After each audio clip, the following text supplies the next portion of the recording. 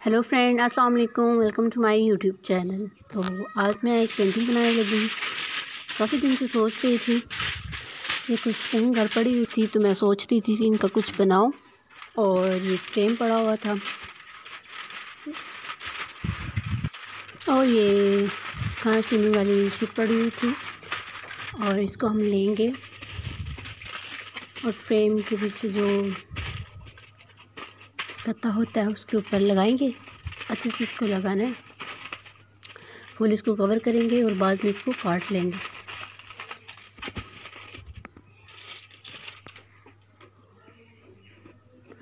गाम आप कोई भी इस्तेमाल कर सकते हैं, लेकिन ये गन वाली जो होती है वो जल्दी से पक जाता है और बहुत मज़बूत होती है ये।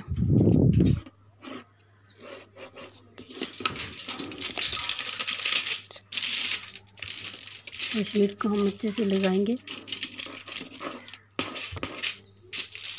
गम की मदद से।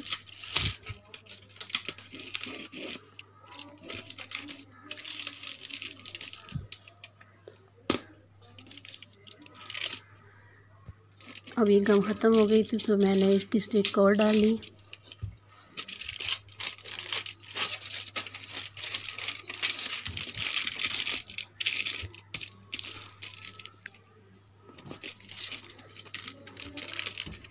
और इसको अच्छे से गम के साथ लगाएंगे। बस इसको भी लगाते जाते हैं, गम को लगाए जाएं।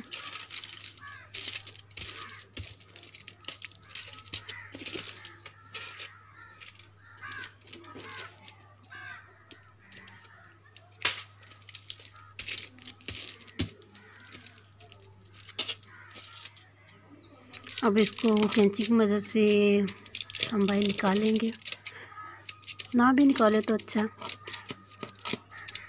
आप पेंटिंग को हैंग कर लें।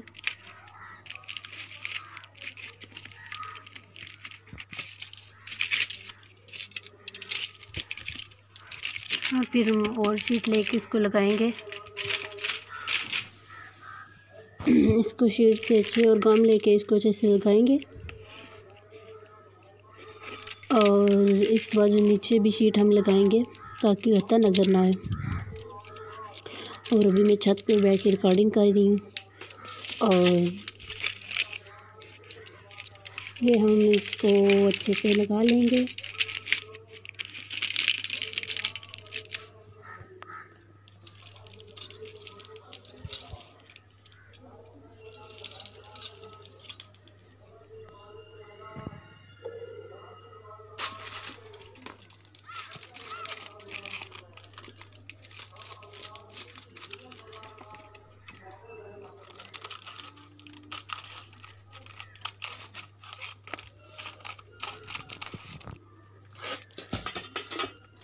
ये हमने लगा ली है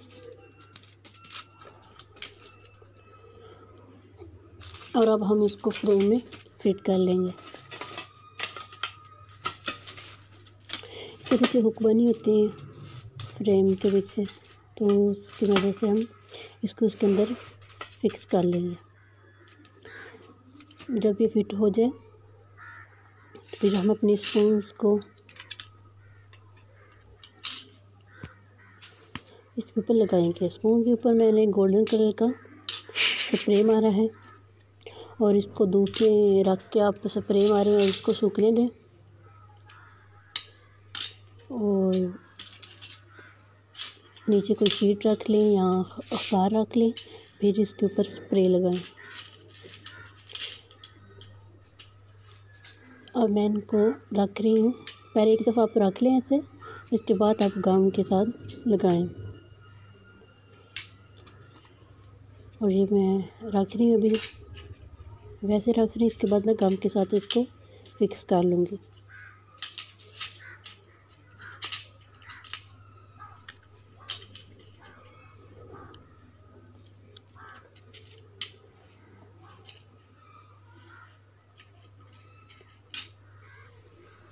लगाते जाएं। अभी तो गम लेंगे और इसको लगाएंगे।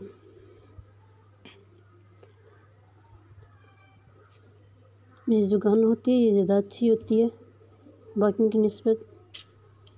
एक तो जल्दी चिपक जाता है और इतनी जल्दी उतरता नहीं, लेकिन एहतियात के साथ इस्तेमाल करनी होती है। बहुत गर्म होती है।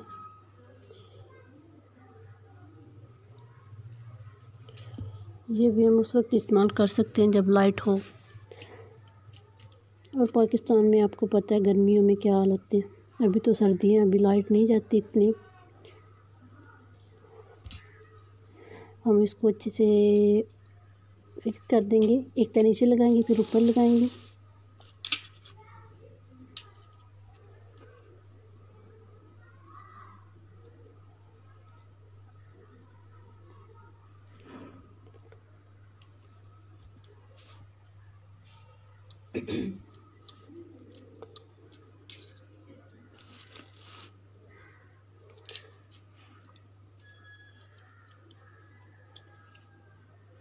और गम लगाएंगे।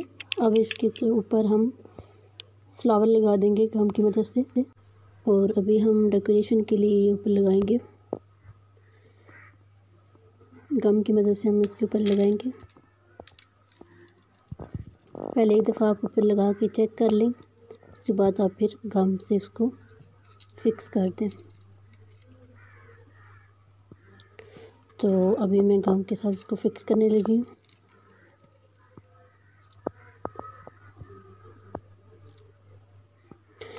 बहुत एहतियात से यूज़ करें क्योंकि ये बहुत गर्म होती है। उसके बाद हम डेकोरेशन के लिए ये बीड से लगाएंगे ऊपर आराम से, हाथ को बचा के।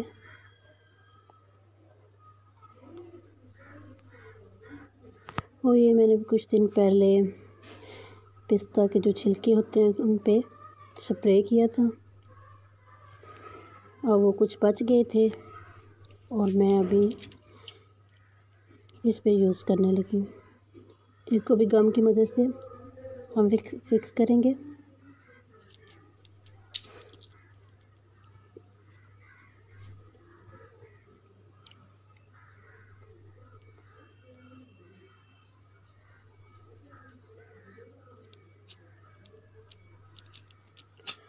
मेरे ज़हन में जब उस टाइम जो भी आया था आइडिया और मैंने ऐसे, और फिर मैंने उस वक्त वॉल पे भी लगाए नहीं थे, ऐसे फ़िलहाल आपको दिखा रहे हैं। और बहुत शुक्रिया मेरी वीडियो को देखने के लिए। तब तक के लिए अल्लाह हाफिज़ और मेरे चैनल को सब्सक्राइब करना ना भूलिए।